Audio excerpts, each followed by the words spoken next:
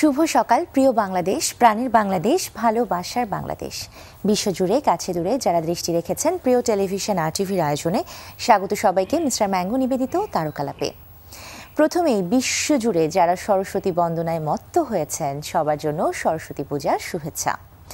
দর্শক, বিশ্বজোড়া হাজার রঙের আবির ছড়ানো লক্ষ কোটি প্রাণ, সেই সব জনতার গণমানুষের প্রাণের এক অনন্য খোরাকের নাম সঙ্গীত। আমাদের পৃথিবীর বেশিরভাগ মানুষই এই সুর আর সঙ্গীতের মাঝে নিজের আশ্রয় আর প্রশ্রয় খুঁজে বেড়ান। সুখ দুঃখ, আনন্দ বেদনা, ব্যর্থতা, বিরহ, উল্লাস, উচ্ছ্বাস আর উন্মাদনা সব কিছুর কেন্দ্রে যেন থাকে এই গান। সুতরাং প্রাসঙ্গিকভাবে যারা গানকে ভালোবাসেন, গান করেন এবং গান নিয়ে ভাবেন, তাদের প্রতি সমাজের অন্য 10 জন অর্থাৎ যারা শ্রোতা ভক্ত, তাদের প্রত্যাশা ভালোবাসা অনেক বেশি থাকে। দর্শক, আজকের মিস্টার ম্যাঙ্গো নিবেদিত তারকালাপে গানে গানে তেমনই একজন ভালোবাসার মানুষ হয়ে ওঠা এবং গান দিয়ে শ্রোতাদের হৃদয় ভাসানো ব্যান্ড দল ডিফারেন্ট টাচের প্রধান ভোকালিস্ট প্রিয় মানুষ মেজবা রহমান আমাদের অতিথি হয়ে আছেন। এর কারণ কি? এর কারণ হচ্ছে আজ এই মানুষটির জন্মদিন। শুভ সকাল ভাইয়া, শুভ জন্মদিন। থ্যাংক ইউ, স্বাগত জানাচ্ছি আপনাকে আজকের মিস্টার ম্যাঙ্গো নিবেদিত তারকালাপে। আমি যদি বলি এই মুহূর্তে আপনার কেমন লাগছে জন্মদিন? হ্যাঁ, জন্মদিনটা এভাবে ফিরে আসে বারবার, তো একটা নস্টালজিক একটা বিষয় এখানে থাকে। তো তেমনই হয়তো আজকে একটু স্মৃতিচারণ করব। হ্যাঁ, যেহেতু আজকে আপনারা এটাকে বেশি করে মনে করে দিয়েছেন। সচরাচর আমি সেইভাবে ওই জন্মদিনটা ওইভাবে আড়ম্বরতা বা কোনো রকম একটা অনাড়ম্বরতা এগুলো কিছু হয় না, হয়ে ওঠে না। আমার ফ্যামিলি থেকে অনেক সময় ওগুলোকে করেছে, তা আমি মাঝে মধ্যে ওদেরকে হয়তো আশাহতই করেছি যে আমি তো আমার সময় থেকে কিছু সময় এখন আরো কমে গেল আর কি। এটা খুশি হওয়ার কি আছে কি, আমি তো আরো দ্রুত এরকম করে তোরা বেচারা মাঝে মধ্যে আমাকে উইশ করবে, কিন্তু সেটা করতে অনেক সময় দ্বিধান্বিত থাকে আর কি। এনিওয়ে, তো আমাকে করে তারপর করে আর কি, কিছু করার নেই, কাছের মানুষগুলো করবেই। এই বিশেষ দিনটিকে আরো বিশেষ তারা মানে করে তুলতে চেষ্টা করবে। আমার বিশেষভাবে ভালো লাগছে যে RTV আমাকে মনে করেছে, এই জন্য আমি RTVর কাছে সত্যি কৃতজ্ঞ। এবং RTV আমি এখানে এসছি বলে বলছি না, এটা ওরা জানে। আমার যারা এখানে RTVর যার সাথে যারা আছে আর কি, আমার সবচেয়ে মানে ফেভারিট চ্যানেল এবং তাদের যে হার্টিয়েস্ট ওয়ার্মিং যে একটা রিসিপশন, এটা অন্য কোথাও নেই। এবং সব সময় আপনারা সাড়া দিয়েছেন, এই যে আজও আপনি এই বিশেষ দিনটিতে সকাল যে আমাদেরকে দিয়েছেন ভাইয়া, এর জন্য অনেক অনেক ধন্যবাদ এবং কৃতজ্ঞতা। আমি শুনবো জন্মদিনের প্রথম প্রহরটি কিভাবে শুরু হলো। তার আগে দর্শক একটু আপনাদেরকে আমন্ত্রণ জানিয়ে নেই, আপনারা দেখে নিয়েছেন তো কে আছেন আজ আমাদের অতিথির আসনে। সুতরাং ডিফারেন্ট টাচের ডিফারেন্ট গানের মানুষ প্রিয় শিল্পী মেজবা ভাইয়ার সঙ্গে আলাপে অংশ নিতে এবং জন্মদিনের শুভেচ্ছা জানাতে হলে আপনাদের ফোন করতে হবে স্ক্রিনে দেখানো নম্বরে। ফিরছি আলাপে। কেমন ভাবে শুরু হলো জন্মদিনের প্রথম প্রহর ভাইয়া? কালকে 12টা 1 মিনিট, মানে আপনি তো কিছু করতে চান না, কিন্তু আশপাশের মানুষগুলো তো করেই, কাছের মানুষগুলো, তারা কি কিছু করেছে? না, তেমন ভাবে কিছু করেনি। ওই যে আমার জন্যই সেটা হয় না আর কি। আমি ওইটাকে সেভাবে কি বলবো, এটা আমার হয়তো খেয়াল অথবা যেটাই বলি না কেন, মানে নেগেটিভ বা পজিটিভ আমি বুঝতে পারছি না। এক একটা মানুষ এক এক রকম হয়ে থাকে। হয়তো আপনার কাছে এই দিনটি খুব বিশেষ কিছু না। বিশেষ কিছু না কেন ভাইয়া? এই দিনটি না হলে এরকম একজন মানুষ তো আমরা পেতাম না। বিশেষ কিছু না, আসলে কি ওই যে অনেক দিবস আছে না, আমার কাছে শুধু জন্মদিন বলে কথা না, আমার প্রতিটা দিবসই আমার কাছে আমার মনে হয় প্রতিদিন ওরকমই মনে হয়। আমার কাছে খুব ওরকমই মনে হয়, মানে স্পেশাল কিছু মনে হয় না, কিছু না আর কি। প্রতিটি দিনই আসলে, মানে প্রতিটি দিনই প্রতিটি মুহূর্ত আপনার কাছে স্পেশাল। ওটাকে ওইভাবে সুন্দর করার চেষ্টা করি, কিন্তু আমি মনে করি যে প্রতিদিন হোক ভালোবাসা দিবস, প্রতিদিন হোক মানে সবার নতুন নতুন জন্ম। মানে একটা মানুষ বিভিন্নভাবে জন্ম হতে পারে। যেমন আমি যদি কোনো একটা কর্মক্ষেত্রে ঢুকি, সেখানে তার একটা নতুন একটা জন্ম হয়। সে হয়তো আবার অন্য কিছুর মধ্যে যদি ইনভলভ হয়, আমার মনে হয় প্রতিনিয়ত সে এরকম, আমার মনে হয় সেটা প্রতিদিন নতুন করে জন্ম হচ্ছে, নতুন নতুন বিষয়ের সাথে নিজেকে মানিয়ে নেওয়াটাও এক ধরনের নতুন করে জন্ম। তো ওইটাকে এমন স্পেশাল মনে হয় না। আর দ্বিতীয় হলো যে আমি যে বয়সটা পাবো এই পৃথিবীতে, সেখান থেকে একটা বছর মাইনাস হয়ে যাচ্ছে আর কি, তাই না? এটা ঠিক, এটা ঠিক। অনেকে আবার পজিটিভ ভাবেও দেখে যে নতুন আরেকটি বছর শুরু হচ্ছে, মানে যুক্ত তো আর হচ্ছে না, শুরু হচ্ছে বলা যায়। প্রতিটা আমি আজকে জন্মদিনের নেগেটিভ কথা না বলাই ভালো, তবে আমার আমি মোটামুটি এইভাবেই দেখি বিষয়টাকে, এই আর কি। আমার দৃষ্টিভঙ্গিটা ওইভাবে। দৃষ্টিভঙ্গিটা এমনই ছিল যখন খুব ছোট ছিলেন, তখন জন্মদিনটা আসলে ওই সময়টা কেমন ছিল? ওই সময়টাকে আমার মা বাবা সেভাবে ওইভাবে ওটাকে পালন করতেন না। হ্যাঁ, তো সেটা একটা বিষয় হতে পারে। আর এখন তো আমার বাচ্চারা ওরা অনেক বেশি সচেতন, ওরা আমার জন্য কিছু একটা কিনবে এরকম আগে থেকে প্ল্যান করে থাকে। হঠাৎ করে 12টা একে এসে আমাকে বলবে যে আব্বু এটা আপনার জন্য। আমি তখন হয়তো আমার মাধ্যমে মনেও থাকে না যে আজকে আমার জন্মদিন। তো এই যে আপনারা মনে করে দিলেন, এটা আমি কৃতজ্ঞ আমি RTVর কাছে। সত্যি মানে আমি এখন নতুনভাবে ভাববো আজকে যেটা হলো পর থেকে না, নতুন করে ভাববো ইনশাআল্লাহ। তাহলে নিশ্চয়ই আপনার সন্তানরা যদি অনুষ্ঠান দেখে থাকে তারাও ভীষণ খুশি হবে যে বাবা নতুন করে তাহলে ভাবতে শুরু করেছে জন্মদিন নিয়ে। তারপরেও কিছু তো প্রিয় মানুষ থাকে, ভালোবাসার মানুষ থাকে। কোনো গল্প আছে কিনা ভাইয়া এরকম যে হ্যাঁ আপনার মনে নেই বা আপনি হয়তো ওভাবে দেখছেন না, কিন্তু কাছের মানুষগুলো হঠাৎ করে চলে এলো, হঠাৎ করে বড় কোনো সারপ্রাইজ দিল, এরকম কোনো ঘটনা আছে কিনা আপনার কাছ থেকে শুনবো। কিন্তু তার আগে আপনি তো জানেন যিনি আমাদের অতিথি হয়ে আসেন তার জন্য আমরা খুব ছোট্ট করে তথ্যচিত্র তৈরি করে থাকি। তো আপনাকে নিয়েও খুব ছোট একটা তথ্যচিত্র তৈরি করেছি, সেটা একটু দেখে নেব।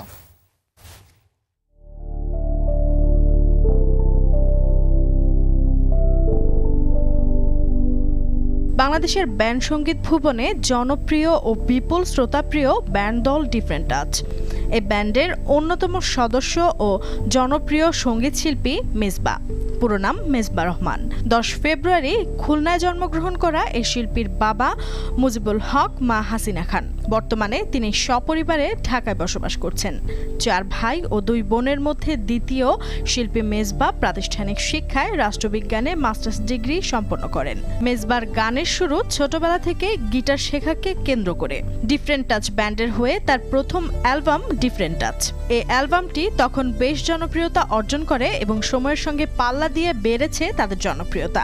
তার উল্লেখযোগ্য অ্যালবামের মধ্যে রয়েছে ডিফারেন্ট টাচ, সাজানো পৃথিবী, প্রশ্ন, আবেগ, তোমার জন্য ইত্যাদি। তার উল্লেখযোগ্য গানের মধ্যে রয়েছে দৃষ্টি প্রদীপ জেলে, মন কি যে চায়, ভালোবাসার তানপুরা, শ্রাবণের মেঘগুলো, রাজনীতি, বন্ধু, বাবা বলতো, সাজানো পৃথিবী, এলোমেলো হাওয়া, সে চলে যায়, সে যে এক আনমনা, বেদনার রং কি বলো ইত্যাদি। তার গাওয়া শ্রাবণের মেঘগুলো গানটি সে সময় এবং আজ অব্দি একই রকম আবেদন নিয়ে সকল শ্রেণীর শ্রোতাদের হৃদয়ে জায়গা করে রেখেছে। দীর্ঘ এই পথ চলায় 7ম RTV স্টার অ্যাওয়ার্ডে তার ব্যান্ড দল ডিফারেন্ট টাচ সেরা পারফর্মিং ব্যান্ড দলের কৃতিত্ব অর্জন করে নেয়। আমাদের আজকের অতিথি সময়কে জয় করে নেয়া চিরতরুণ সঙ্গীত শিল্পী মেজবা রহমান।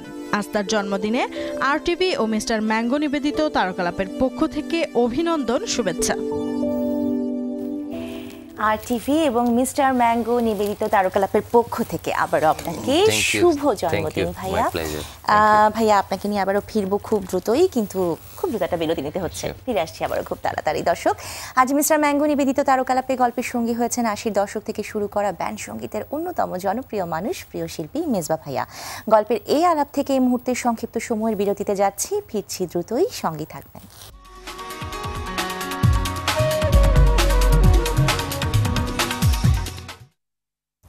বিরতির এপারে ফিরে এলাম মিস্টার ম্যাঙ্গো নিবেদিত তারকালাপের আলাপে। আজ নিজের জন্মদিনে আমাদের অতিথি হয়েছেন দেশের ব্যান্ড সঙ্গীতের অন্যতম প্রিয় মানুষ মেজবা ভাইয়া। ফিরছি আলাপে। ভাইয়া, আলাপে ফেরার আগে প্রতি পর্বে আমরা দর্শকদের জন্য যে কুইজটি নিয়ে থাকি ওটা একটু নিয়ে আসতে চাই। দর্শক, আপনারা যারা কুইজের জন্য অপেক্ষায় রয়েছেন তাদের জানিয়ে দিচ্ছি, তারকালাপের গত পর্বের কুইজের সঠিক উত্তরটি হচ্ছে সদ্য প্রকাশিত শিল্পী সুস্মিতা আনিস ও শিল্পী বাপ্পা মজুমদারের যৌথ মিউজিক্যাল ফিল্মের শিরোনাম মেঘের চিঠি। আর তারকালাপের আজকের কুইজটি হচ্ছে ব্যান্ড দল ডিফারেন্ট টাচের সবশেষ প্রকাশিত অ্যালবামের নাম কি? অপশন ক ডিফারেন্ট টাচ, অপশন খ প্রশ্ন। কুইজের সঠিক উত্তর সবচেয়ে বেশি সংখ্যক SMS প্রেরণকারী আজকের বিজয়ী পাবেন বিশ্বের দীর্ঘতম সমুদ্র সৈকত কক্সবাজারে অবস্থিত বিলাসবহুল তারকা হোটেল সিগালের সৌজন্যে একজন সঙ্গী সহ 3 দিন দুরাত অবকাশ যাপনের বিশেষ কুপন। এবং আমাদের আগামীকালের বিজয়ী পাবেন সেলফোনে আকর্ষণীয় অঙ্কের রিচার্জ। চলুন দেখে নিই কে হয়েছেন বিজয়ী, কে সেই ভাগ্যবান বিজয়ী, কে যাচ্ছেন কক্সবাজার। ভাইয়া, নামটি পড়ে শোনাতে হবে এবং টেলিফোন নম্বরের শেষ 6টি ডিজিট। জয়নাল আবেদিন এবং 149532। অনেক অনেক অভিনন্দন জয়নাল আবেদিন, আপনাকে নিশ্চয়ই ভীষণ ভালো লাগছে। প্রিয় মানুষের জন্মদিনে তার মুখ থেকে নিজের নামটি শুনতে পেরেছেন এবং একটি বিশেষ পুরস্কার তো আপনার জন্য থাকছেই। ভালো থাকবেন, সবসময় সাথে থাকবেন এভাবেই আমাদের। আবারও ফিরে যেতে চাই আলাপচারিতায়। বিরতিতে যাবার আগে ভাইয়া বলছিলাম না যে আপনি না চাইলেও আপনার আশপাশের কিছু মানুষ আছে যারা আপনাকে ভীষণ ভালোবাসেন, সেরকম কোনো স্পেশাল ঘটনা আছে কিনা সেটা শুনবো, কিন্তু আরো কিছু ভালোবাসার মানুষ আছেন তারা আপনাকে কিছু বলতে চেয়েছেন, সেটা একটু দেখে নিব।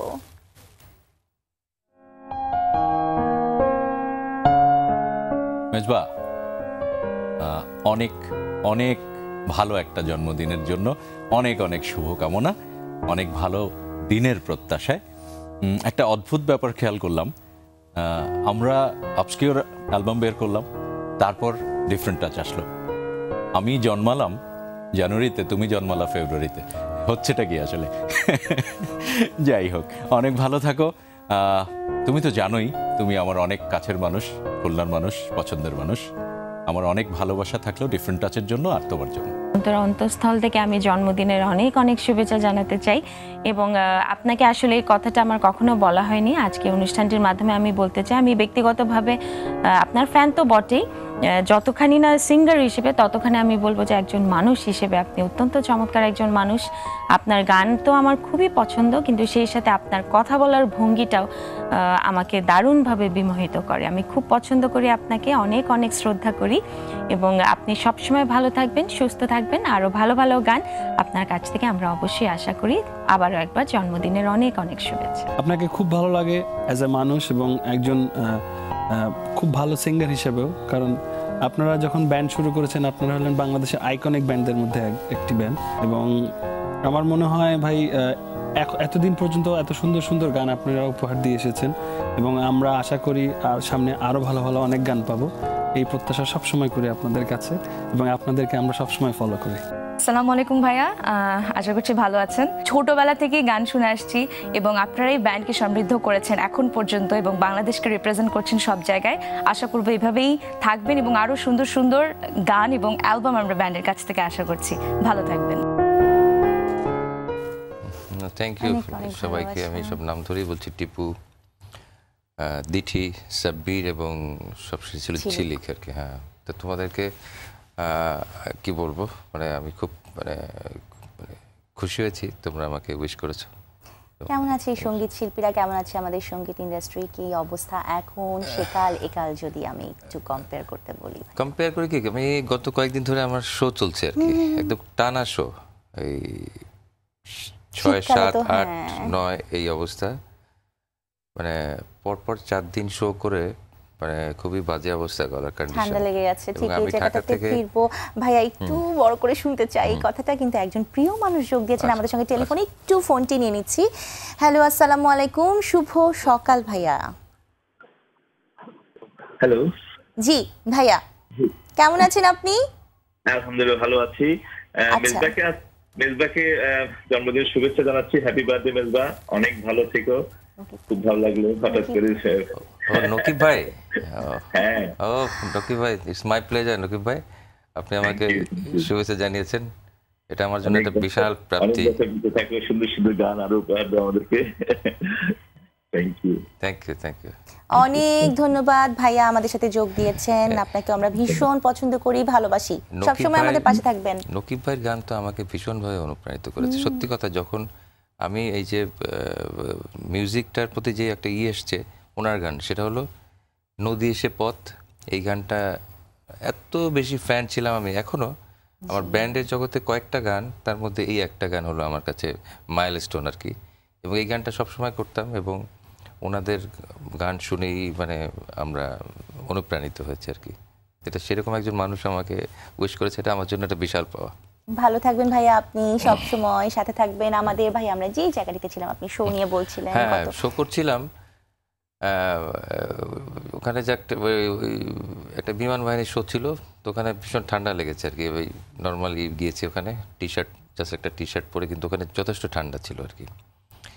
আচ্ছা, সেটা না, ওখানে প্রায় 10-12 জন আর্টিস্টও ছিল বোধহয়, সম্ভবত 10-12 জন বা 8-9 জন এরকম হবে।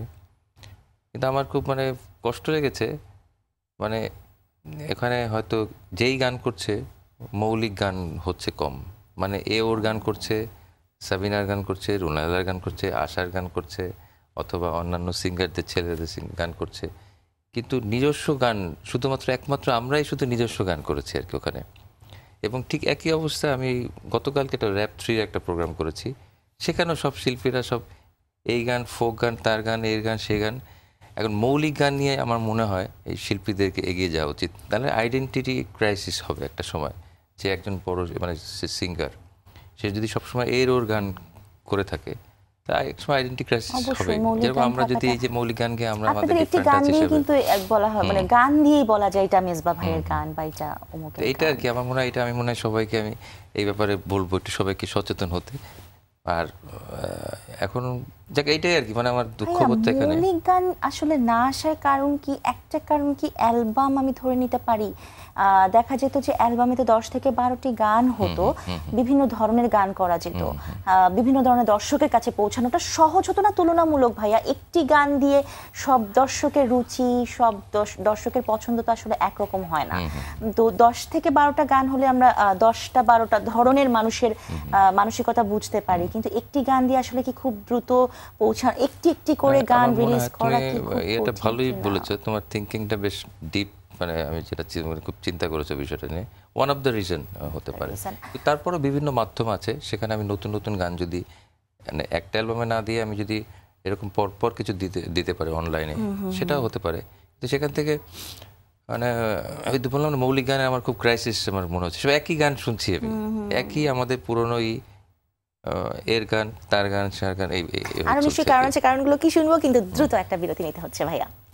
দর্শক, জনপ্রিয় সব গান এবং সেই গান দিয়ে যুগ যুগ ধরে সব প্রজন্মের কাছে চেনা মুখ, প্রিয় মুখ মেজবা ভাইয়ার সঙ্গে আলাপ হচ্ছে আজকের মিস্টার ম্যাঙ্গো নিবেদিত তারকালাপে। সময় হলো খানিকটা সময়ের বিরতিতে যাবার, সঙ্গে থাকুন।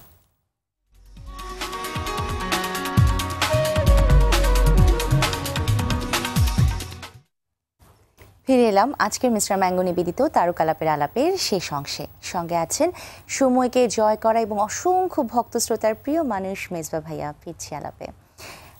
ভাইয়া, আমরা যে জায়গাটিতে ছিলাম, আমি বলছিলাম যে একটি গান করে জনপ্রিয়তা পাওয়াটা আসলে কতটা সহজ, কতটা আসলে কঠিন।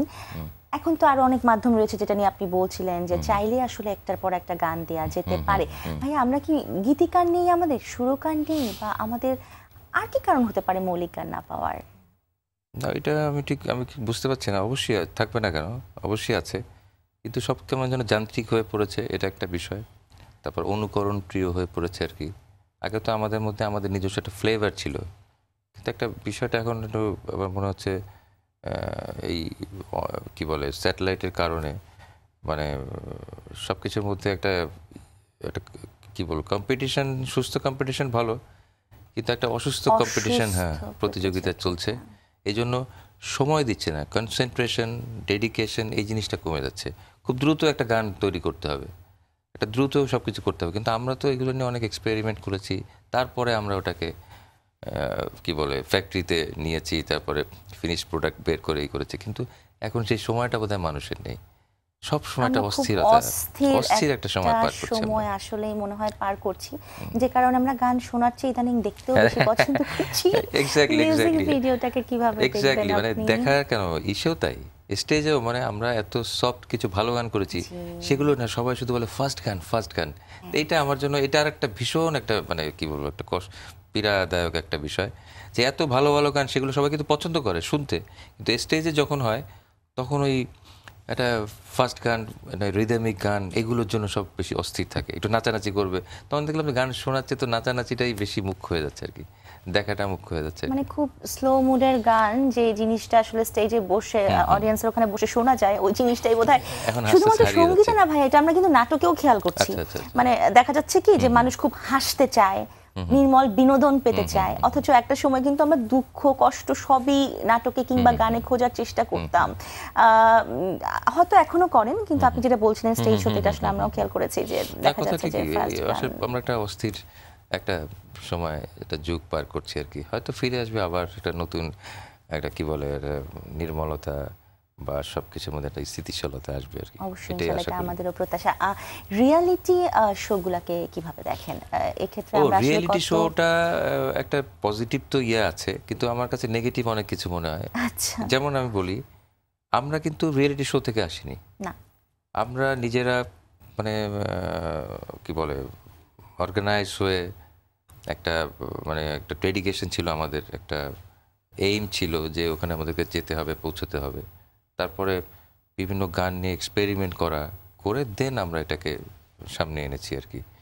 কিন্তু এই রিয়েলিটি শোটা কি হয়েছে, ওই যে রিয়েলিটি শোতে যে গানগুলো হচ্ছে সেগুলো কিন্তু বিভিন্ন জনের গান, এবং তাদের ওই গানগুলো মানুষের কাছে আবার কোনো গান ভালো লেগে যাচ্ছে না।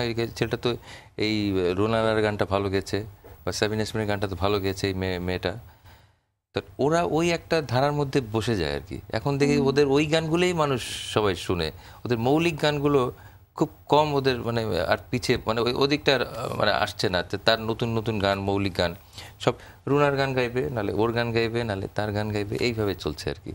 এইটা আমার কাছে বললাম না একটা এই খারাপটা দিকটা, মৌলিক গানের ইয়েটা কম হচ্ছে। বাংলা গানের আপনি তো দেশের বাইরে যাওয়া হয়, ঘুরতে যাচ্ছেন বা শোতে যাচ্ছেন, বাংলা গানের চর্চা সেখানে কেমন হচ্ছে? এটা ফেব্রুয়ারি মাস, ভাষার মাস, বাংলা ভাষার চর্চা কতটা হচ্ছে বাইরে? ভাইয়া একটু শুনতে চাই। বাইরে তো আমি দেখলাম যে আমাদের চেয়ে ওরা বেশি মানে কি বলবো মানে এই দেশের প্রতি বা ভাষার প্রতি এটা অনেক বেশি থাকে, তাদের একটা হোমসিক তাদের মধ্যে কাজ করে, এবং ওখানেই বেশি কাজ করে আমার কাছে যেটা মনে হয়। ওখানে ওরা তো গেলে বাংলা গান শোনার জন্যই তো মানুষে কত তারা অনেক কষ্ট করে করে আমাদেরকে ইনভাইট করে। আমি খুব শীঘ্রই যাওয়া পড়বে দেশের বাইরে আর কি। এনিওয়ে, তো ওখানে আমি দেখলাম যে এইটা একটা ওই দূর থেকে একটা ভালো লাগার একটা মানে একটা ইমোশনের একটা বিষয় আছে এখানে ইমোশনটা এখানে ইনভলভ আর কি, যার কারণে তাদের মধ্যে এই চর্চাটা ওখানে তারা ওই বাচ্চাদেরকে শেখানো হয়। তারা তো সবাই সবাই তো ওখানকার কালচারে অভ্যস্ত হয়ে যায়, কিন্তু তাদেরকে হয়তো করার জন্য, মোটিভেট করার জন্য ওখানে গান শেখানো হচ্ছে, বাংলা মানে দেশীয় নাচ, এগুলোকে তারা ওখানে দেখলাম যে বাচ্চাদেরকে ট্রেন করার চেষ্টা করে, খুঁজে বের করে যে কোথায় এগুলো তাদের মধ্যে ওই কালচারটা কীভাবে করা যায়, প্রবেশ করানো যায়। কতটুকু হয় মানে সেটা হয়তো কিছু তো হয় নিশ্চয়ই, এটা চেষ্টা তো নিশ্চয়ই বৃথা যায় না আর কি। আর আমরা যারা আমাদের মাটিতেই আছি, মানে আমাদের বাংলাদেশের মাটিতে অবস্থান করছি, তারা আসলে শিল্প সংস্কৃতির সাথে এখন কতটা জড়িত ভাইয়া? আমরা খুব ছোটবেলায় কথাটা আমি প্রায় বলি যে গানের রেয়াজের শব্দে আমাদের ঘুম ভাঙতো, এবং আমাদেরও ভোরবেলা ঘুম থেকে উঠে দেওয়া হতো যে তোমাকে গানের রেয়াজ করতে হবে। না সেই দোষে কম বেশি আমিও দোষী, সত্যি কথা।